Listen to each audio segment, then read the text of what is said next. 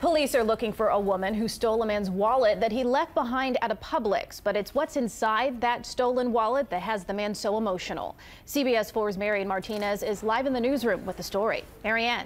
Well, Erica, you're about to see surveillance video of the woman who picks up the wallet that has been left behind by the veteran. She never returns it. But what makes it so unbelievable is that the store had just made an announcement about a lost wallet moments before she found it. Surveillance video from a Publix in the hammocks shows a woman finding and then paying with a stolen wallet in hand. The wallet belongs to David Shoup. The 69-year-old Vietnam veteran misplaced it in the produce section. He says it has something priceless inside. The most important thing was a small little angel pin. It's nothing of a lot of value. It was my grandmother's, and when she was dying, she put it in my hand.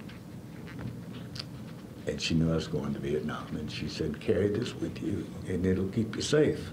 But the wallet carried other valuables, too. I went over to the bank, and I got out $3,000 I was going to send to my daughter in North Carolina. She's 8 months pregnant, and she doesn't have a checking account. When Shoup arrived at the Publix to wire the money to his daughter, he says the line was long, and he started picking up items for a roast he was going to make. So I laid my billfold down right beside the onions, opened the bag, put 2 onions in, tied it, turned around, put it in the cart, and then I freaked out because I didn't see the wallet in my hand.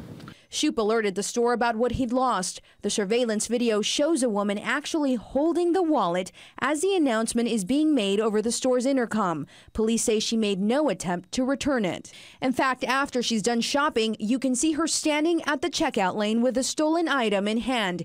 Tonight, Shoup says all he wants is the angel pin that saw him through his days in Vietnam. It looked over me and kept me safe. I do know that, and it brought me home. I would just ask that the person please have a little heart and return that. Police say if the woman is so inclined to return that angel pin, she can always mail it back to the Publix with David Shoup's name on it. That way he can get it back. If the police find her first, she is facing grand theft charges. Anyone with information is asked to call Crime Stoppers at 305-471-TIPS. In the newsroom, Marian Martinez, CBS 4 News.